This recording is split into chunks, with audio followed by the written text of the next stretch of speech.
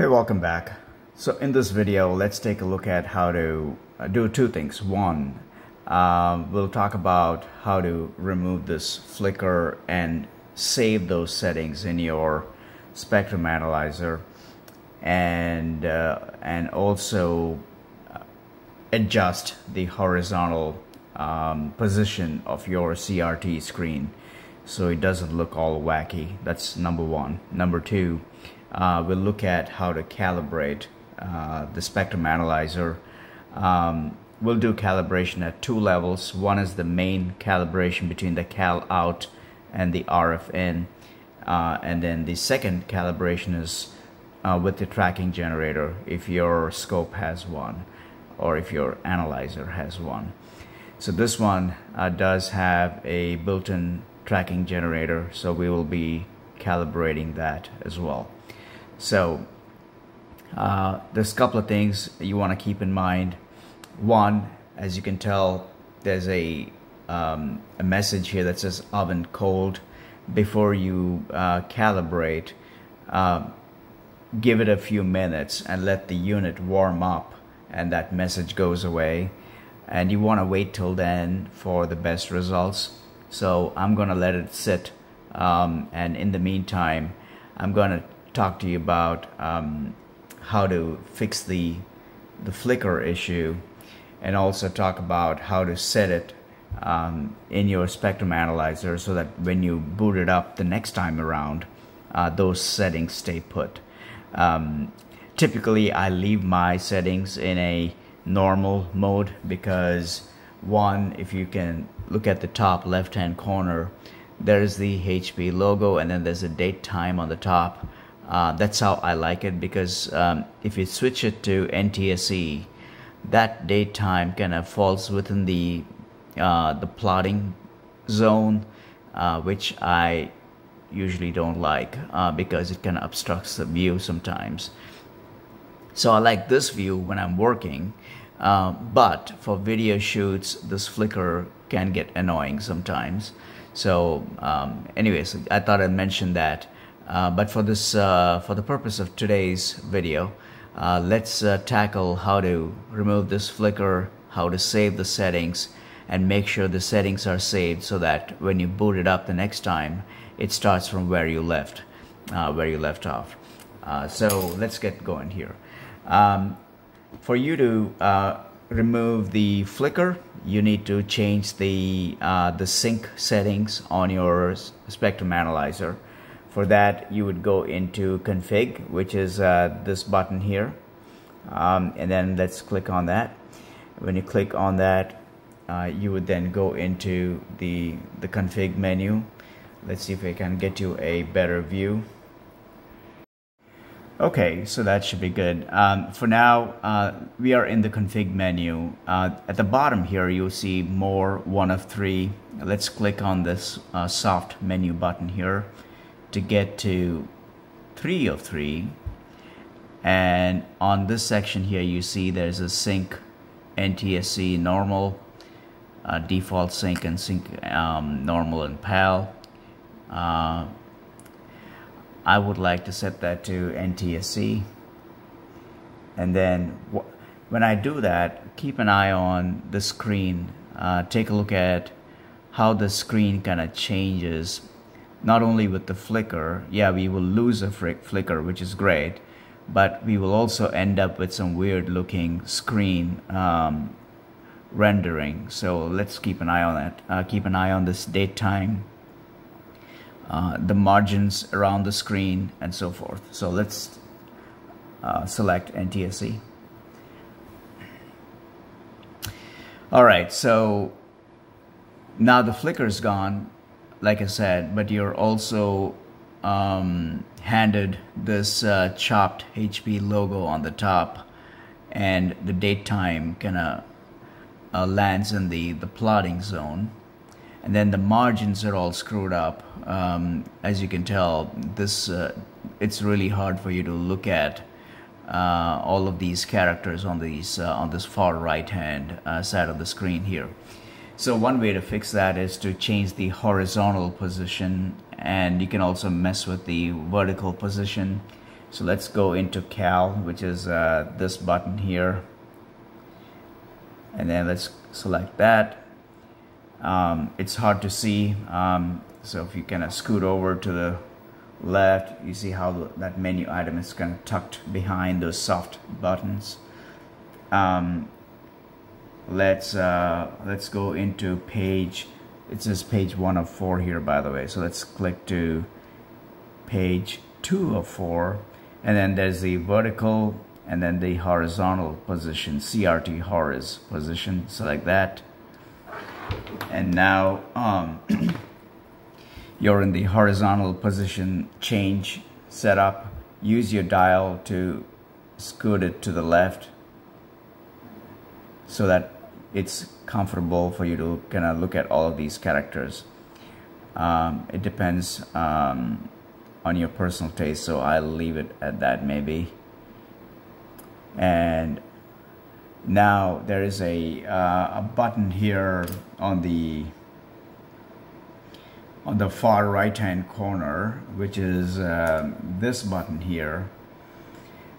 It's hard to tell, but if you look in the bottom here, it says enter. Select that, and that's saved right now. You can also now go into the vertical position if you prefer. I don't need to change mine, but if in case you were wondering, the vertical position will fix this logo chop issue. I tried that. That doesn't really fix anything. It basically pants the picture up and down. It doesn't do much with the logo. So anyways, I'll set it at that and hit enter again, and so that's it. So now your screen has a better aligned margins. Yeah, you're losing time, you're losing the logo a little bit. For me, the biggest concern is this date time kind of sticks within the plotting zone, which I usually want to avoid when I'm working. So that's how you do that. Now let's go back to, I want to make these settings so that they persist, right? So that when you reboot your machine next time around, these settings can be recalled. So go into config, and then go to, or rather not config, my apologies, go into this button called save here on this section. Click save, and then where it says internal, this very top menu item, state to internal, so it saves the current state to your internal memory. Select that and then press enter, and that's completed. Now when you reboot your PC, or rather reboot your Spectrum Analyzer, it recalls a state, and that state is persisted till you change it the next time around. So that's a quick view of how you change the vertical, horizontal position, saving your settings, and fixing the flicker issue for video shoots, if any. But I honestly, when I'm working, I switch it back to normal, so that I like the way it renders, especially the date and time. Alright, so now that we've covered that, let's switch on to the next part of this video, which is to calibrate the Spectrum Analyzer. And let me get this set up, and I'll be right back. Alright, get yourself a short run of this BNC cable. There's this port here called Cal out.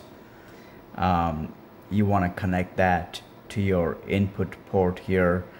I have a DC blocker here, and then I got an adapter from N to BNC. So I'm gonna plug this other end into the Cal out. And for you to calibrate, like I was mentioning earlier, you want to wait till that oven cold message kind of disappears. Right now the unit is warm, and I think that's the right time to do your calibration. So let's start with step 1, doing the core or the main calibration through this Cal out port. Let's plug in our BNC. Now the cal out and the RF in are connected, and you will see various frequency and harmonics kind of spit out by the cal out. And now that you've done that, let's go into, I'm going to zoom in a little so you can get a better view of this. I'll be right back. Alright, so I hope this is a better view.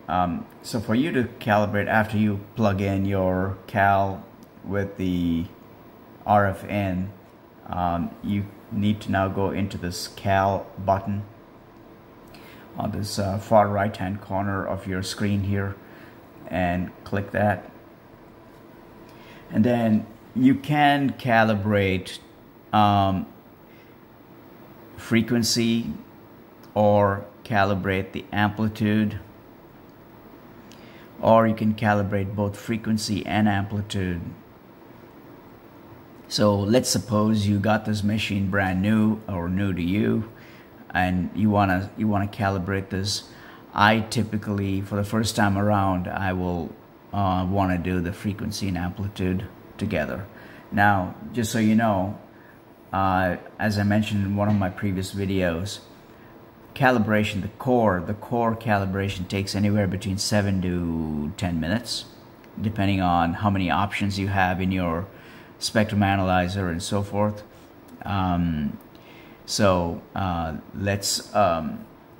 Let's click that, and I'm gonna speed this up a little. That way you're not watching this go through. But let's get this started by pressing on the cal frequency and amplitude. So this kind of goes through the process. You will hear various clicking sounds. That's the internal relays or solenoids. They sound more like solenoids to me. And it goes through the various workflow of calibrating the settings and whatnot. So I'll let this run, and I will speed this up in the final video, so you don't have to look at this for whatever, 7-10 minutes. So I'll let this run for now.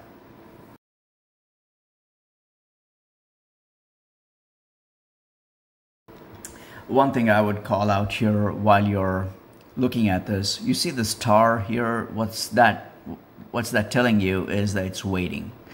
It's like an hourglass. This is the old school hourglass, but that star is telling you that it's waiting on something to complete. So you will see that come on and off as the calibration goes through its workflow.